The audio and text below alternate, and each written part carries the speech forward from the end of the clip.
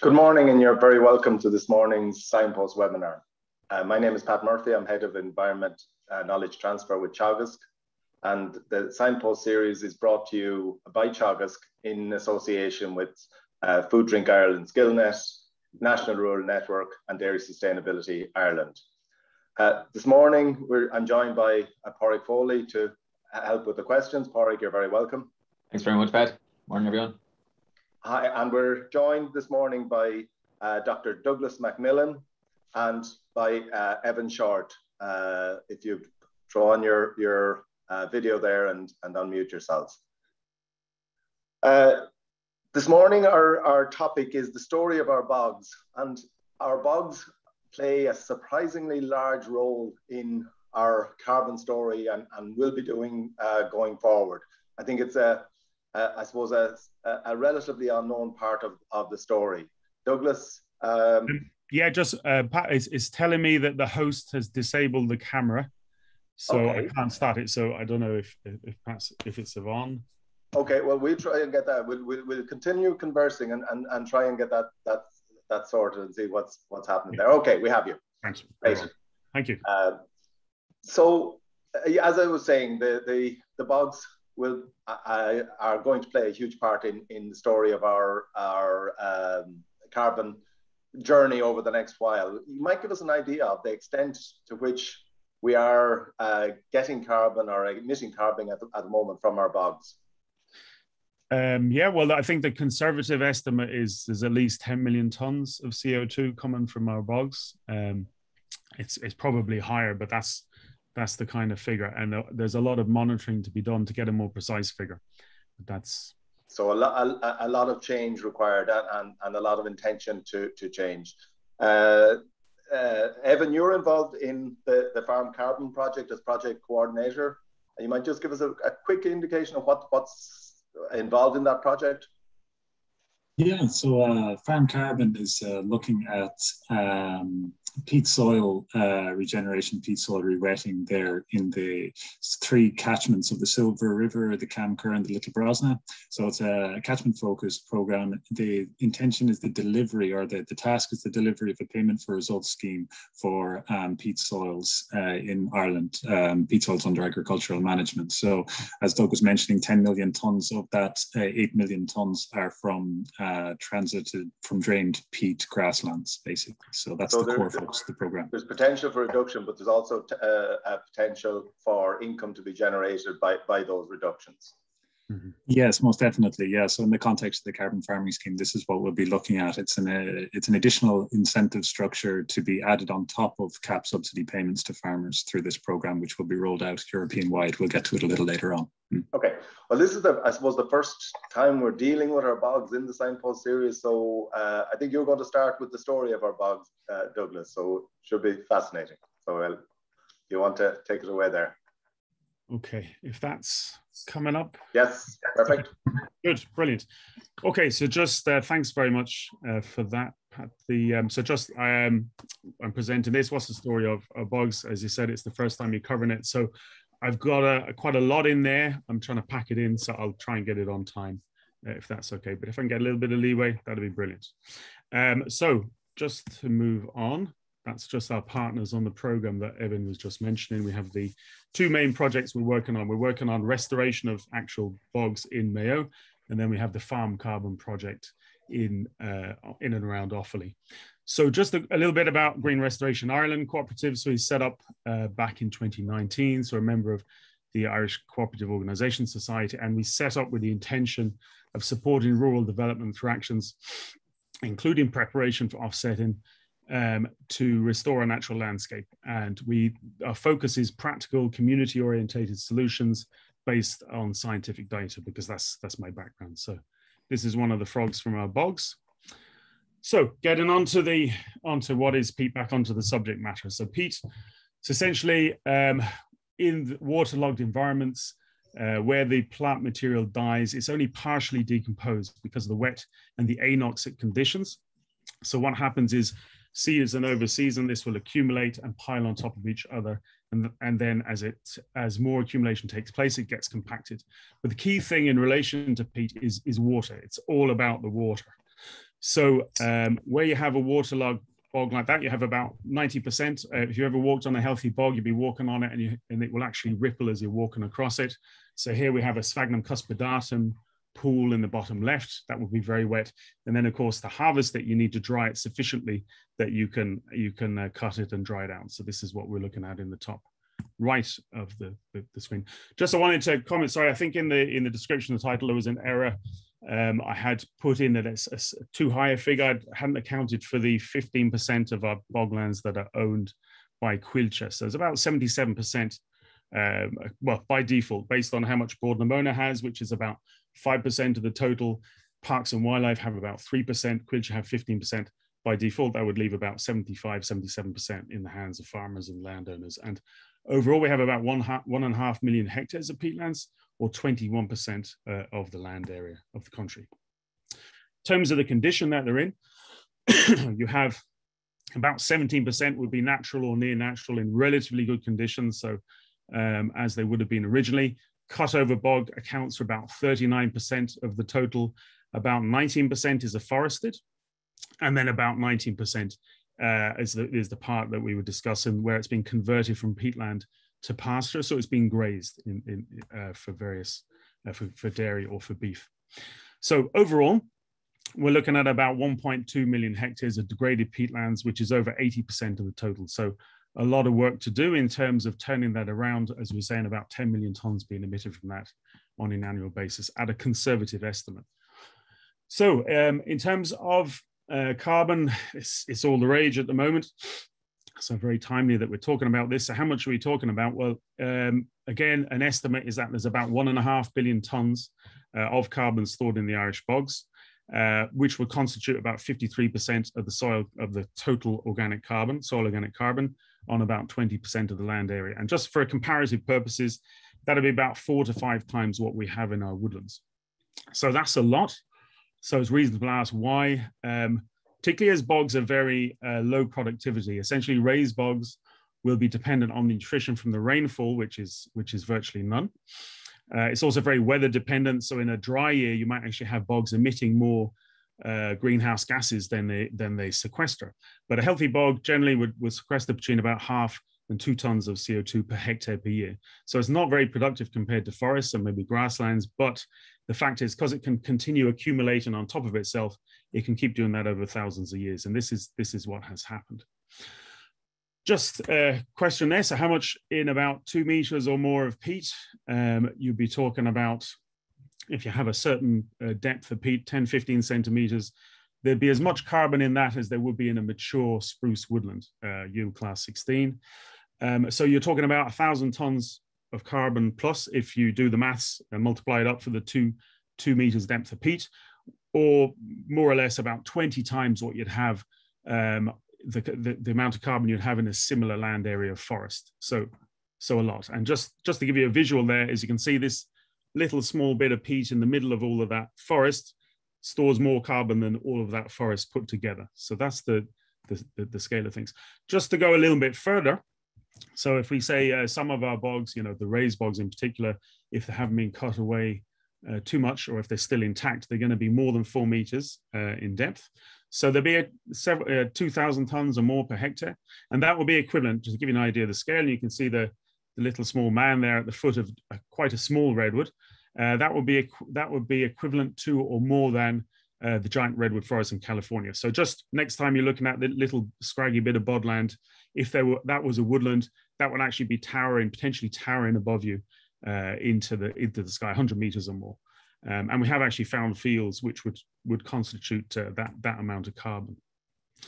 Just while we're making the comparison between the trees and the boglands, it might be relevant to ask the question, do they go together?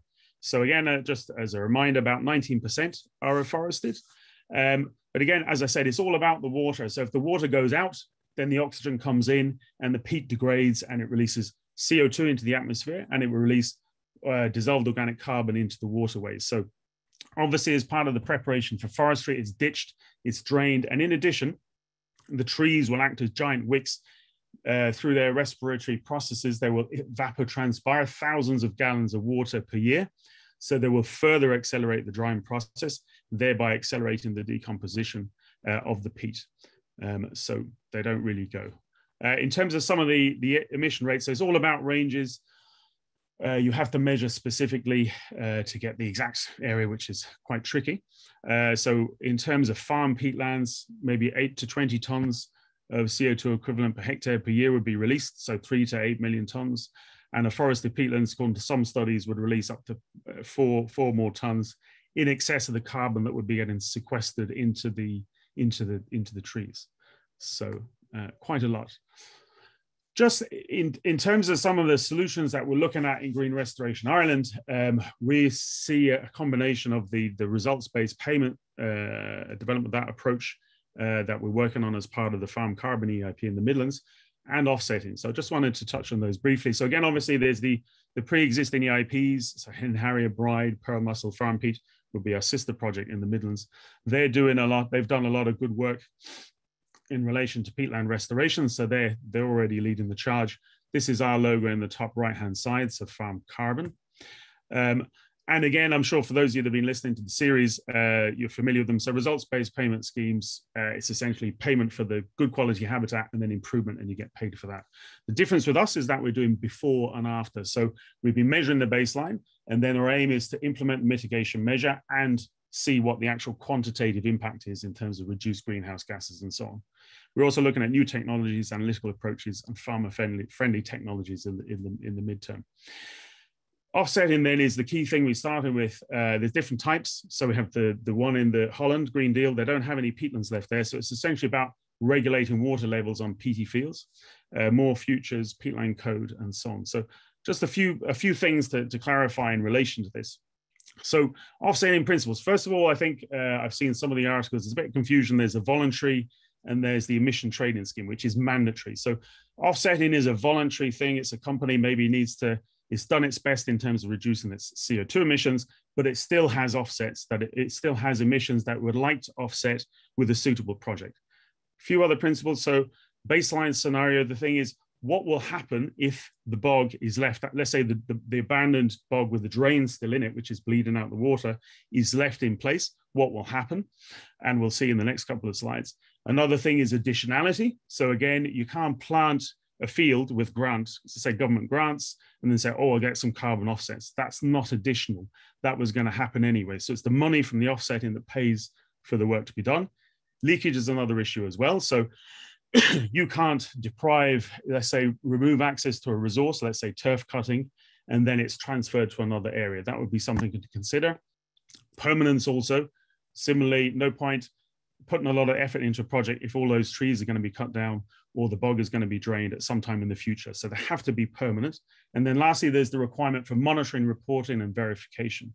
So that would involve doing follow-up. So first of all, the verification by a third party to confirm that your project is legitimate, and then the monitoring that's carried out subsequently to confirm that you have achieved the re-wetting and the restoration of the bog.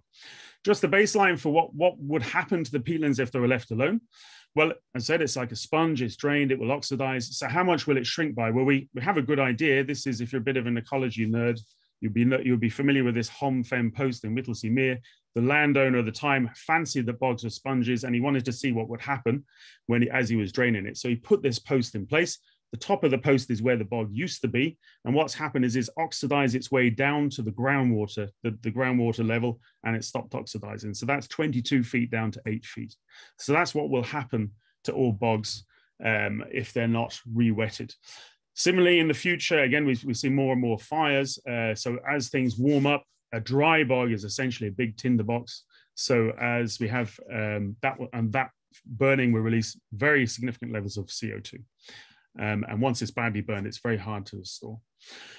In terms of the approach that's used in relation to this, what we're looking to, as I said, we started off in Mayo and we were looking at using the existing peatland code. It's climatically, it's similar, but not the same as Ireland.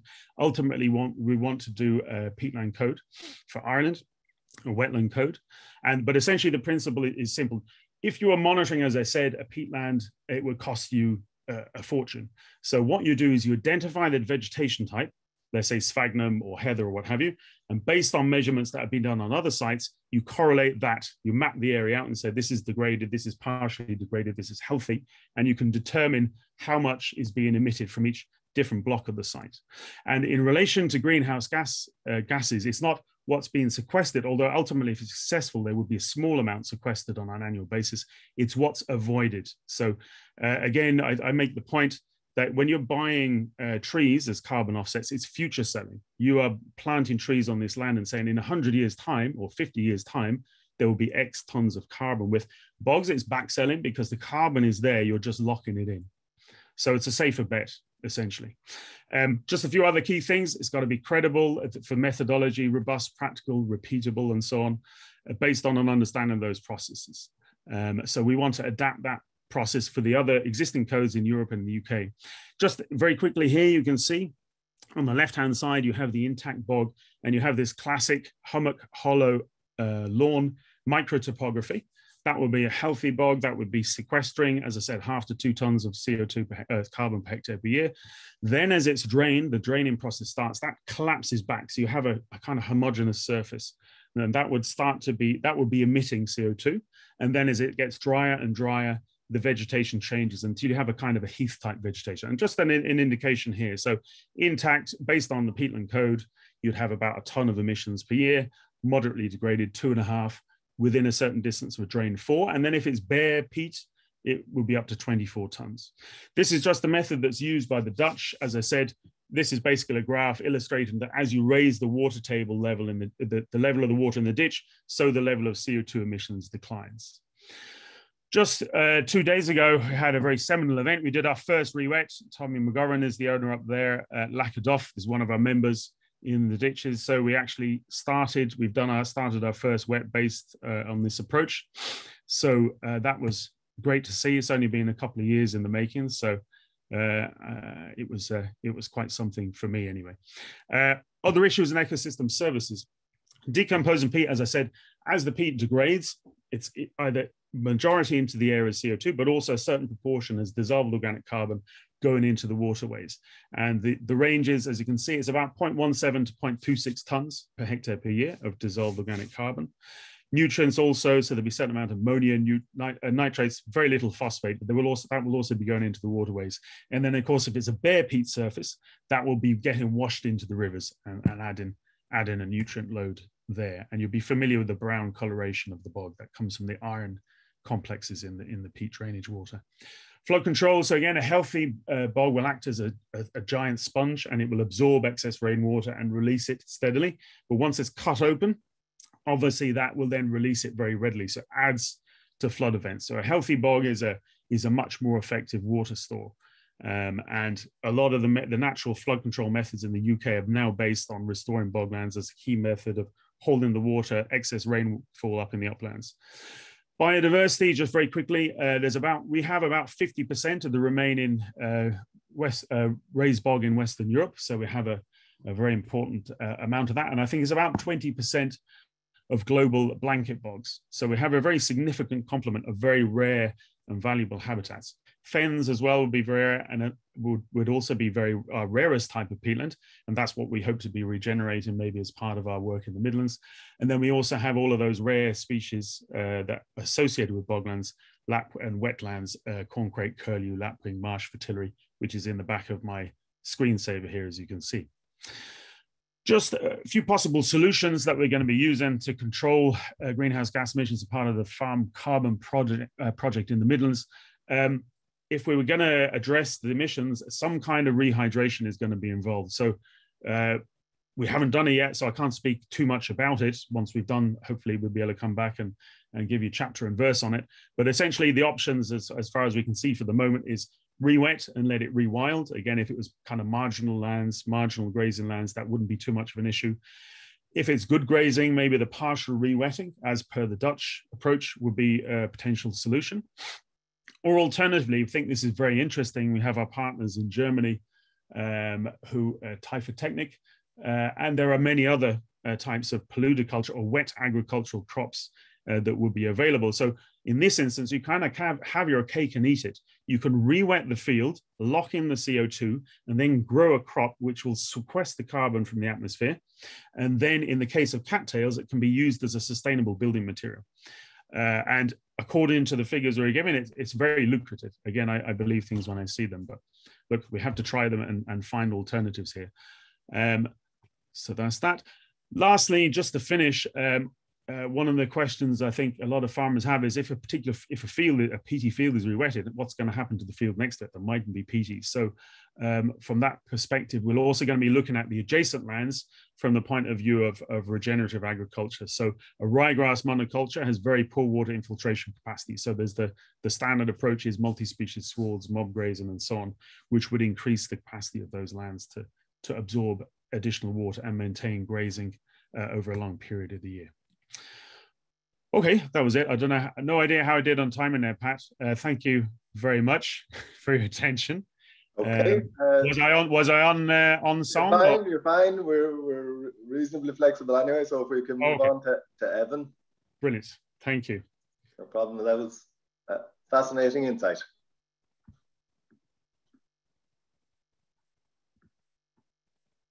Evan, you'll need to unmute yourself there. Yeah, great. Okay. So we have that now. You have that. Great. I'll get straight to it. Let's move this out of the way. Okay. So thanks very much, Doug. That was a great presentation. This will get into the policy dimensions of the carbon farming initiative at European policy level. So comparatively dry by comparison, but there you go. We'll move straight into it. So you see here that the European Union are to launch their carbon farming framework by the end of 2021. This publication is from AgFunder. It's a global blog for investors in the agricultural space.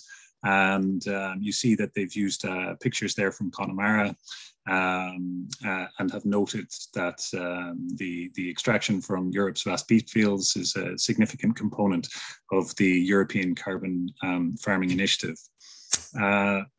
So my slides don't, oh yeah, okay, there we go. So why carbon farming? So carbon farming and regenerative agriculture can restore functional ecosystems. They can mitigate against climate change effects. They can protect from drought, improve water quality, attenuate flooding, and restore biodiversity, can create healthy and sustainable communities in the process. So at national level, it's important to remember that while we're decarbonizing our energy and transport sectors, we should also be recarbonizing our landscapes and building healthy and resilient soil biology, vegetation, woodland cover, and biodiversity to return atmospheric carbon to its natural cycle in living terrestrial systems. So what is carbon farming? Well, carbon farming is an integrated green business model for agriculture that can create new income streams for rural communities while making landscapes and bioregions more resilient to climate change.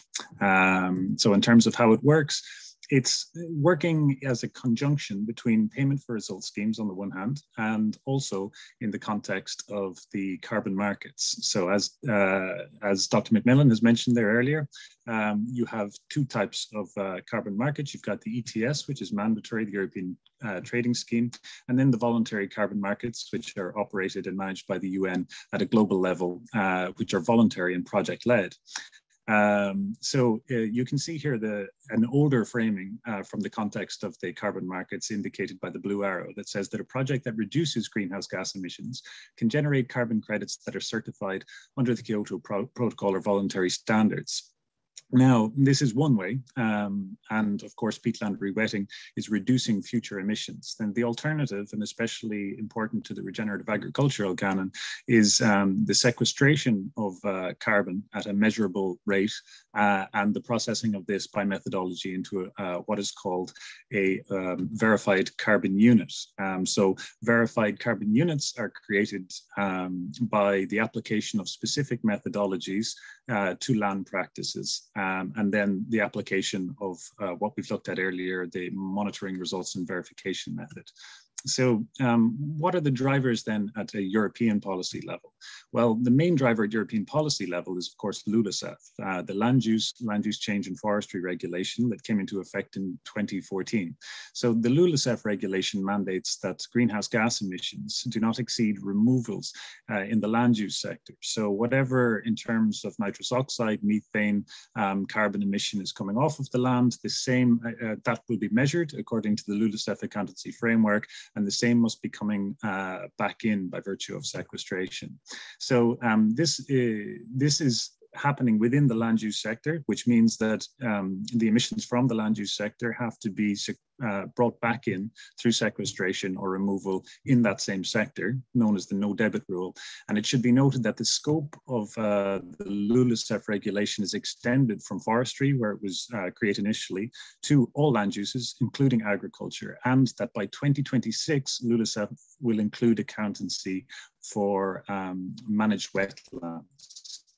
So here's a quote from the Vice President for the European Green Deal, Frans Timmermans, who says that our climate action must first and foremost reduce human-made emissions, but we also need to restore and protect natural carbon sinks so that we can capture CO2 from the atmosphere and store it in our soils and forests. Carbon farming offers new income opportunities for farmers. It is an example of how the new Common Agricultural Policy's eco-schemes and private funding can reward agricultural practices that help us fight the climate and biodiversity crises.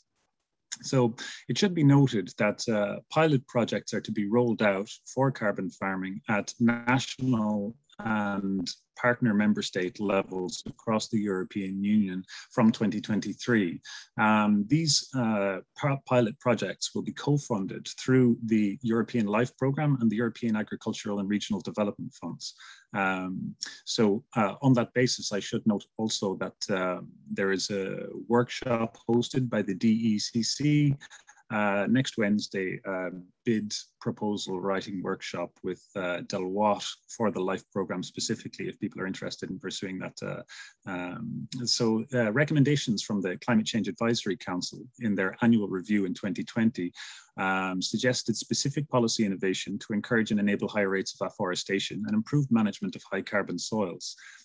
This includes peatlands, of course. The Council recommends that the role of farmers in the management of carbon stocks be acknowledged and that farmers should be incentivized to adopt measurable and verifiable practices that sequester carbon. The Council recommends positive, constructive engagement with the European Farm to Fork strategy and other to help achieve both greenhouse gas emissions reduction and other environmental benefits, such as improved water quality. And the government should introduce measures to significantly reduce nitrogen use by 2030. So of course, carbon farming, regenerative agriculture, they have these attendant benefits of increasing the soil organic carbon stock. This increases water infiltration and holding capacity on lands.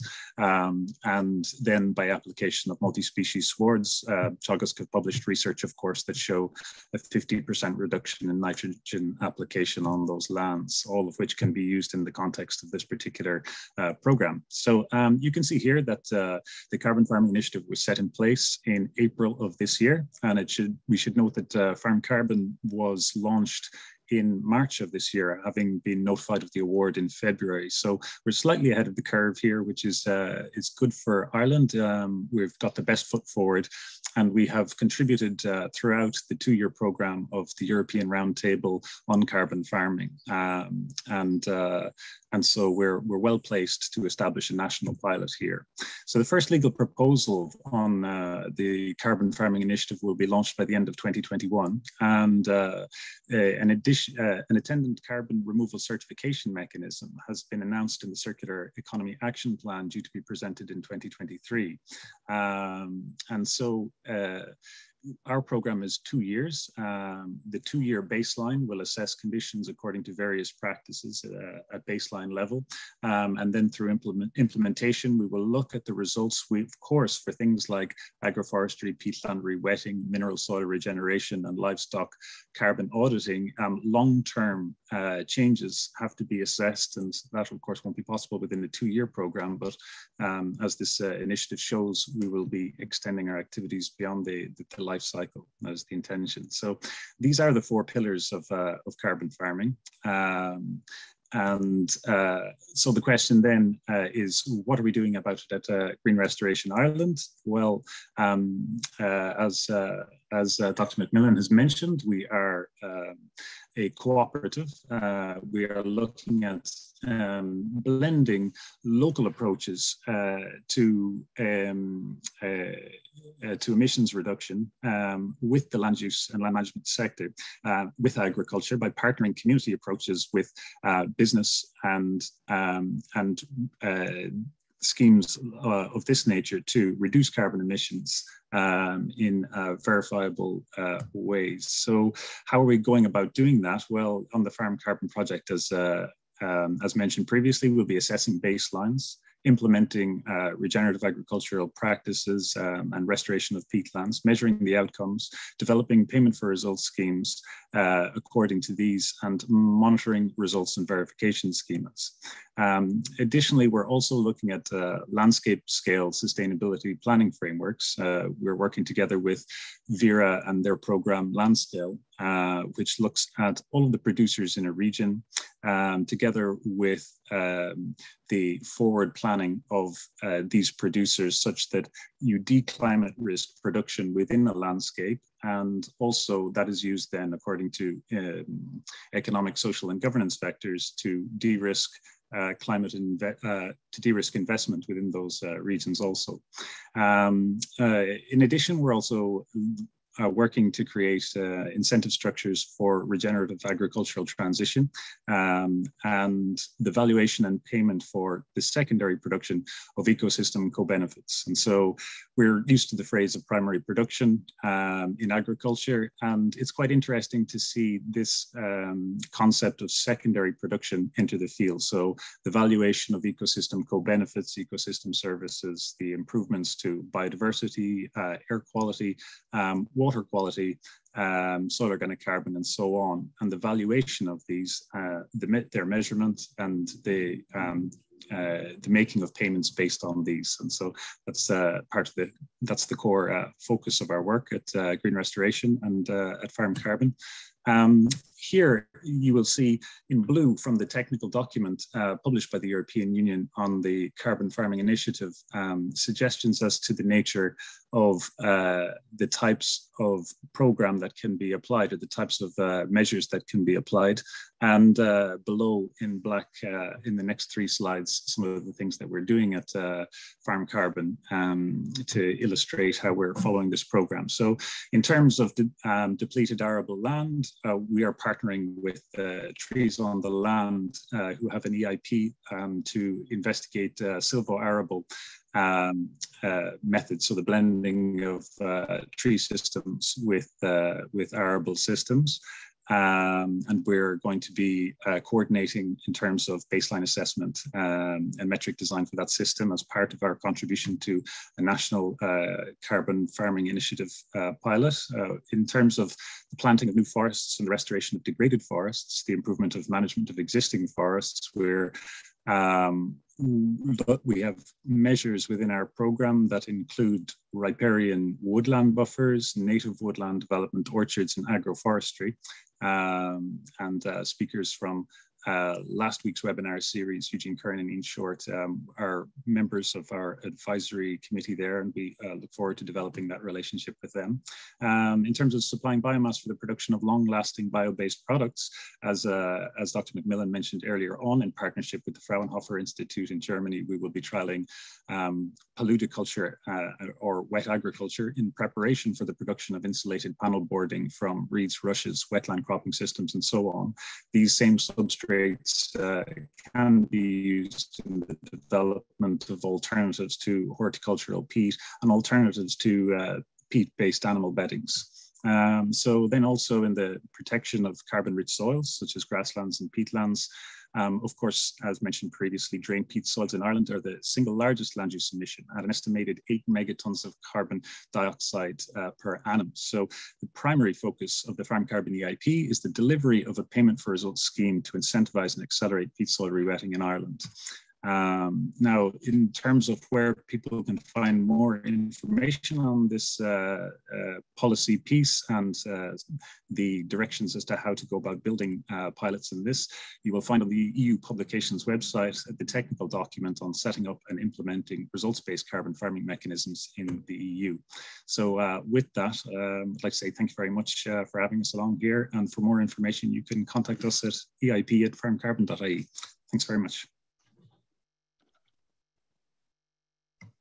Just stop sharing there.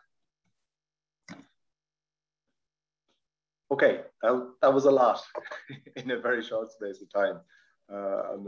Just remind people that if you post your questions in relation to the talks on the question and answers, and we'll get to them.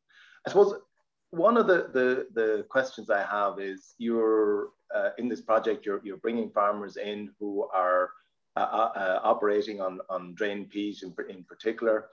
What's the project going to look like from their perspective? What are they going to be asked to do? And I suppose a follow-on question from that is, how does the economics of it look like to those farmers vis-a-vis what they're doing at the moment is probably grazing animals in relatively difficult land to farm? You're on mute, Douglas. So I'll feel this on you. Probably you'll get the next one, Evan. Just in terms of what we're asking them to do, we will be doing a whole farm survey, and we will be essentially offering them a list of measures. We will be providing them with information about what that would entail, and then they'll be selecting what they want to do. So in terms of the peaty fields, if you like, as I indicated, it'll be a re-wetting, rewilding, partial re-wetting, or alternative crops, as far as we see it. And then in terms of the economics, we have a farm accountant as part of that, and we aim to look at that. But I think it hasn't been done before here, so we can't really elaborate. It's just kind of when we get stuck in, we're going to do it. We're going to monitor everything, record everything, and see what the results are. And the farmers will be compensated for being the guinea pigs, if you like, in terms of doing this. So I couldn't really elaborate any further on that. If you have something to add, Evan, on that. Sorry, I've been looking at the questions in the Q&A. No, we're just in terms of, I suppose, the economics of the potential for, I suppose, earning income from the various components and the various outputs that you're talking about vis-a-vis what's happening on the farms at the moment. Yes, so a drained peat field can emit anywhere between 8 and 20 tons of carbon dioxide per annum. So at the upper limit, that's about in the region of €1,000 per hectare. And so when you re-wet a field, you will have to change the grazing management practice on that field. There might be a reduction in the grazing. And we have measures in the program to accommodate that, and training programs in and around changes in grazing.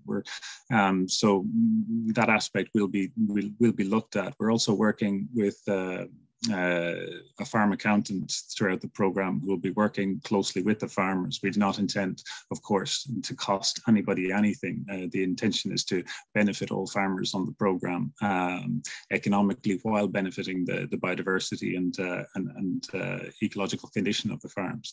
But with what we've looked at so far, the indications are that this can be quite lucrative for farmers, by contrast with certain uses for their lands. Yeah. Okay. Porrick, huge number of questions flying in. Yeah, and lots of variety in them as well. The first one I'm going to ask is, are you measuring methane production from re-wetted peatlands also? There was no mention of methane in the presentations. So I think Evan had touched on that. Well, maybe because we have perhaps you can elaborate on that, Evan. He mentioned that we will have 3 eddy covariance towers, so perhaps I'll let you elaborate on there, Evan.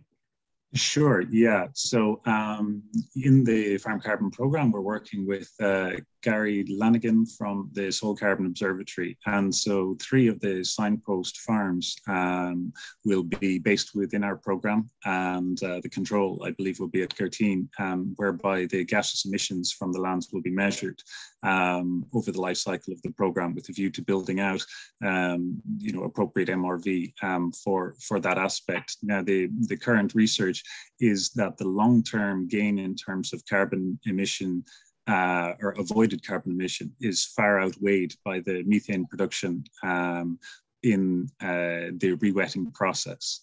Also, methane is on the short cycle, while carbon is a long cycle in terms of the emission of carbon dioxide enters the upper atmosphere, and it takes quite some time. Methane is quite a shorter cycle and has more potential to be reabsorbed into the system at the ground level. So I can't say too much more on it than that. Yeah. So the towers will measure all of that gas flux, just to answer the question, Porrig. So that will be monitoring both the CO2 and the methane emissions, and will give us an overall picture from the sites that they'll be installed upon. A work in progress. Watch this space. Okay, so currently farmers are receiving a one-off payment of €1,000 for every hectare of woodland from private corporations, and a company can reap the benefits. So this is kind of a common theme that's coming through, is once the credits are sold, can they be sold again, or is there... Actually, another question that kind of ties in with that is, if agriculture sells those emissions, can agriculture still reap the reward and the reduction that's coming from those emissions?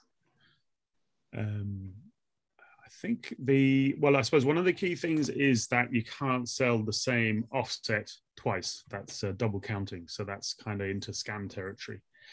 So that if you were selling a plot of an avoided emissions, but then also I think the carbon farming document talks about a combination of public and private sector. So it is actually proposing that combination of maybe the payments and/or. Now, what that will look like, as you said just a second ago, Porrig, is watch this space. But that's what we're envisaging and hoping will be the case. And do you see it something that might continue, that big business will offset carbon credits or offset their carbon emissions via agriculture by paying farmers to do so? Yeah, well, we have just such company for our projects in Mayo, so we have an interest, and the key thing is to do something. We want to have a case study and see how it works out. So if that goes well, then we hope that will be the first of many. But there's a lot of interest, and in particular, I think what we've seen with all of the forest fires is, planting a woodland isn't necessarily a good bet. I'd say there's quite a few carbon offsets that have gone up in smoke over the last few months in various countries. So bogland rewetted is much more resilient. And as I said, the carbon is already there. You're just locking it in. Okay, again, kind of on the same theme from a tillage perspective, there's a lot of carbon capture actions taking place on farms, so straw incorporation and cover crops and so on. When do you guys think that farmers will get the monetary benefit of that carbon capture? Well, first of all, baselines have to be assessed for any future carbon units to be generated. They can only be generated against measured baselines. And so, so far at Irish, like in Ireland, there's no nationally led program to develop this. There are the beginnings of it, of course, in the Soil Carbon Observatory. And then as launched last week, the national soil sampling pilot, which we would encourage farmers to engage in. This is also the beginnings of developing a set of baseline scenarios such that projects of the nature that we're looking at can be developed. But until those baselines are assessed, it's very difficult for farmers to turn gains into carbon units and therefore economic benefit to themselves. Just to add to that, as part of the project, we are actually trying to develop a rapid device for measuring soil organic carbon, what we call a soil organic carbon infrared transition tool. So we're hoping that will be one of the outputs. As I mentioned, we're developing technologies in this area. So again, that would really facilitate that. As Evan was saying, we need the baselines, but that can be expensive and so on. So the idea here with this instrument, if it should work, You'll be able to rapidly measure that. Then subsequent to doing whatever the improvement measures are, you will be able to measure what the additional carbon sequestration is that has occurred. And then, of course, you can get that money, because at the moment, because it's tricky to do, that's kind of the side of the carbon offsetting business that isn't touched. It's all above ground. The below ground stuff, they don't go near it because it's too much hassle. Okay, a lot of questions here on the Common Agricultural Policy and the incorporation of what you guys have discussed and presented being part of the next CAP. Has there been any consultation, or are there any plans in that space? In terms of in Ireland? Yeah. Yeah. Well, there were multiple comments made by the department and ministers over the course of the last 2 weeks. So I think the minister's position is that there's no national program to be developed. Now, that statement is quite interesting, because on the one hand, if you don't regulate it, then it's open for voluntary carbon market participation. That's one thing.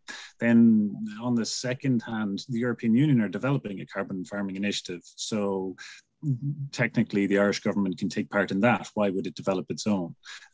Yet at the same time, the Irish government could very well lend its energies to developing, with the National Standards Association Ireland, ISO standard methodologies for the various practices involved in the carbon farming initiative, such that the sector can move ahead. We're one project, and we're doing our bit with peatland rewetting in the first instance, but there's plenty of work to be done in this space.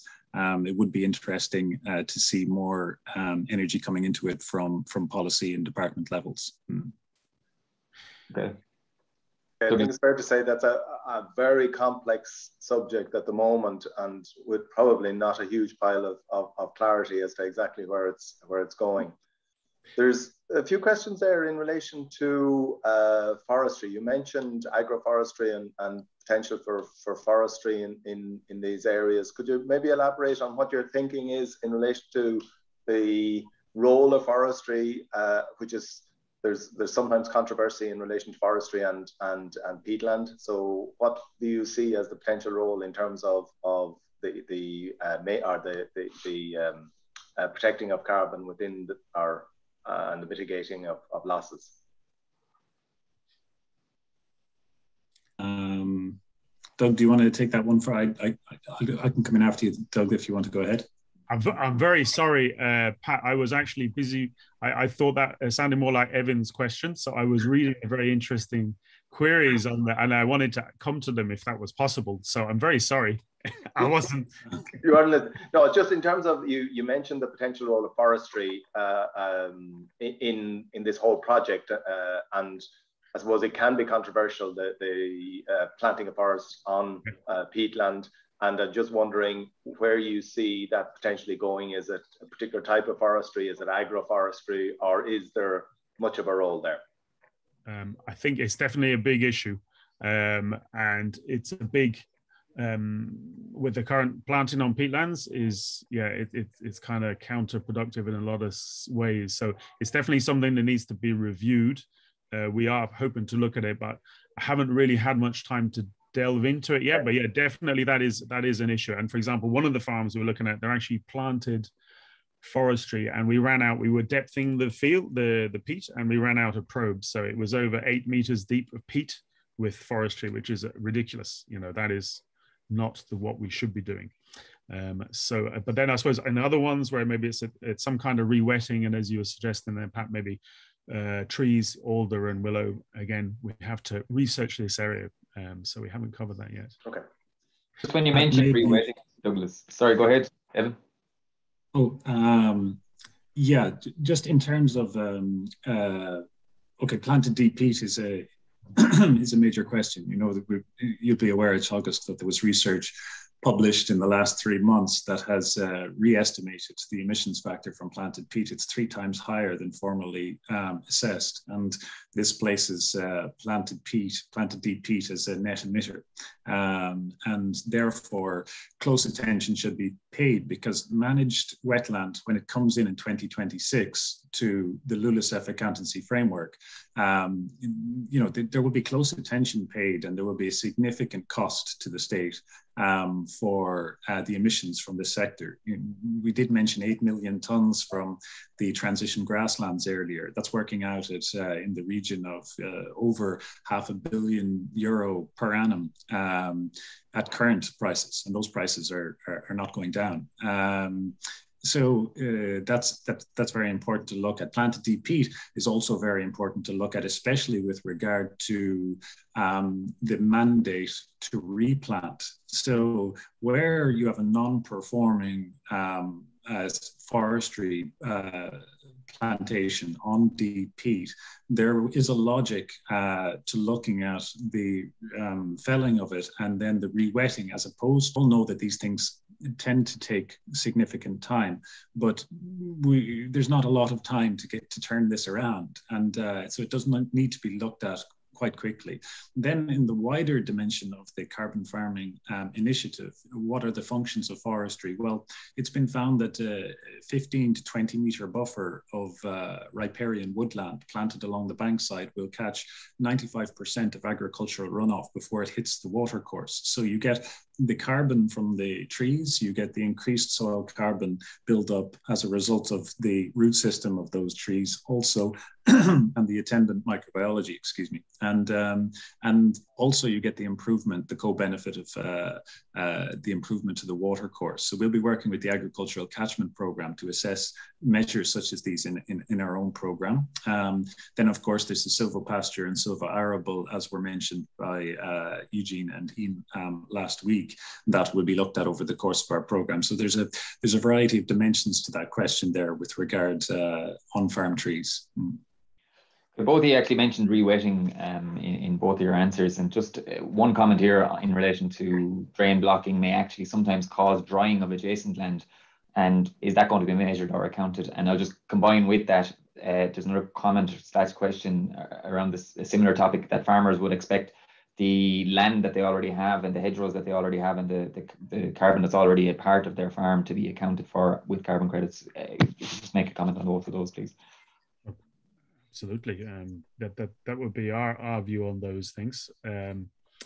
Just could I yeah, no, that I would absolutely, that's what we're in favor of. I don't know, sorry, I don't know if what was no, you're hitting the nail on the head. Yeah, is that it? I mean, what's the re-wetting then is another one, as regards if you're re-wetting one, is it going to drain land beside it? The water is coming from somewhere. Well, again, I said I like a healthy bog will actually hold and release water steadily. As I said, where it's cut, it's bleeding. You know, when you get excess rain, it will just, you get peak flood events, whereas actually it's a big sponge, and like a woodland, similarly, it will actually release it over a period of time. So that shouldn't be happening. Again, obviously, I'm sure there may be circumstances in which it does happen, and we'll have to look at those individually, but generally that's not how it would react.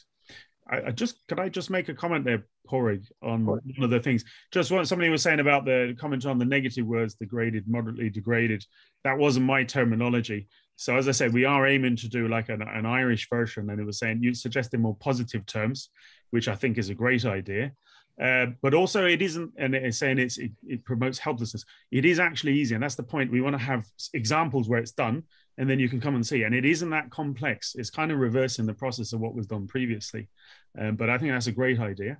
And can I continue? Or? You can, of course. Yeah, Sorry. This might be quicker because there's lots of questions there. So sure. So just on the additionality, there was the question there. So the key thing is that, you know, if you're getting the money for the offsetting, you can't have done it yourself already. So if you put a wind farm anyway and you're getting the money, you can't then go and look for credits for the wind farm. It's the same thing with the re-wettings. The point is that you wouldn't be doing it, and that's obviously the case with a lot of boglands. No one's going to go back and block the drains up unless they get some kind of funding to do that. So that's the additionality. And that's one of the key issues of the carbon credit industry. And one of the other questions was, will this be for carbon credits? Absolutely. That's what we're trying to start a process whereby we have baseline projects, and with the view to having verified carbon credits in the future for sale. And of course, that increases the value. You know, once they're verified by the third party, now that adds value to them and you can get a better price. So that would be an important way of reaping more benefit from carrying out those actions. Do you want to comment on the biochar while you're in that section? Biochar, we have a lot going on, a lot of moving parts in the project, but yeah, we'd love to do that. Evan's done quite a bit of research into that area, but I think what we have to do is be reasonable. We have so many resources, but what we'll be looking to do is to pull in other projects with other partners. As we're looking also, we'll be looking at micro and fungi degradation at peat soils. We'll be looking to pull in other research work around that. So that's absolutely the objective, to investigate all of those different opportunities. But we'll have to get more resources for that. So the question you might mention Apori, Doug. Apori is, yeah, go ahead. No, that's it. I'm doing all the talking. Far ahead, man. Oh, no. Well, Lopori is one of our a doctoral student who will be working with us throughout the course of the program, and he's worked extensively with biochar in agroecological production systems. He's done a very wide range of research, and so there's a lot of interest in the use of biochar, say, because biochar would stop butyric acid formation. It reduces ammonia emission and so on from slurry tanks and the like. And so there's as part of our whole farm planning, we will be looking at site-specific measures and implementation dependent upon the particular conditions of those farms. So a certain farm might have reduced slurry storage or might need to deal with these kinds of issues. And in that case, we would bring in partners or work specifically on that particular program. Yeah.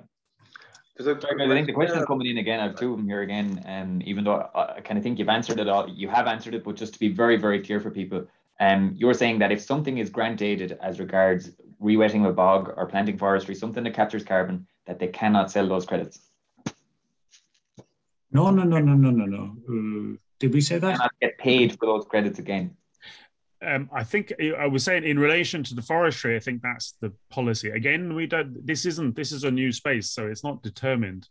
But I think, as I said, the farming, the policy indicates a PPP, a public-private partnership approach. And as I said, we would envisage, because the credits actually wouldn't be huge, So I think to make it worthwhile, it should be a combination of private and or improved land use options from an environmental perspective. But again, I'm not writing the policy. We're just here to try things out, get the information, and then feed into that what we learn. So I wouldn't. I don't have my tea leaves here, so. But I think we'll see how it goes. Evan might have his crystal ball, or maybe he doesn't need it. Evan, have you? No, sorry. Porrick, I just, if it's okay, I accidentally clicked the button in the quick question and answers, and I don't want to offend anybody. There was a woman who had asked a question on what are the 4 pillars of carbon farming, and in my effort to answer, I made a mistake there. So just to let whoever that person was know that they're agroforestry, peatland restoration, mineral soil regeneration, and livestock carbon auditing. And there's also the question of whether energy on farm will be included in the audit. And I would just want to make the point that would be very interesting, and that an Irish approach might look at that specifically, because SECs, rurally led SECs, would be viable for the RECC, the RESS, the Renewable Energy Supply Scheme's Section 8 community tranche disbursement. And that could be quite a significant strategic development for rural renewable energy in Ireland. Also. You're on a roll, Evan. So you were also asked for the EU publication link for setting up and implementing that you mentioned in there. So if you could make that available to us, we'd share it with the listeners as well. Would they be able to get all of these questions and answer them via some other? We'll make them available to you. Yeah, that'd be super. That'd be brilliant. Just to get them all answered. After questions, and we'd be very happy to have them. Okay, listen, I think we're going to have to, we've hit our timeline, so we're going to have to call a halt there. I think the one conclusion you would have to draw is there's a huge amount of questions to be answered that we don't yet have the answers to. And it's going to be a process of learning. And I think that's what the projects that you're undertaking are all about. It's about learning about the the practical elements and the economics and the verification. So a huge amount of learning, but I don't think you could underestimate the importance of the work you're doing. And you talked about 10 million tons, just to put that in context, like that's half the agricultural emissions of approximately 20 million tons. So that's the amount that's at stake in this space. So it is huge. And you also mentioned that this comes into the reckoning. It's not really being counted at the moment, but it comes into the reckoning later in this decade. And then that's when it will really, really become important. Is that a fair conclusion? Yeah, 4 years. I think we will need you back again to deal with maybe specific topics. And in particular, I think maybe the notion of what the implementation at farm level might look like. And that's something I think maybe we will have you back sooner rather than later to start looking at as you get your project up and running. So thank you again, Douglas and Evan. Really appreciated it. As I say, it's going to be an area of huge importance going forward. At this point, I'd like to thank our production team of Andy Boland and Yvonne Marr. Next week, we have Dr. David Stiles of UL looking at the implications of climate neutrality for agricultural land use and forestry in Ireland. So it's a follow-on topic, and we look forward to seeing you again next week. So thank you very much for joining us, and enjoy your weekend. Goodbye.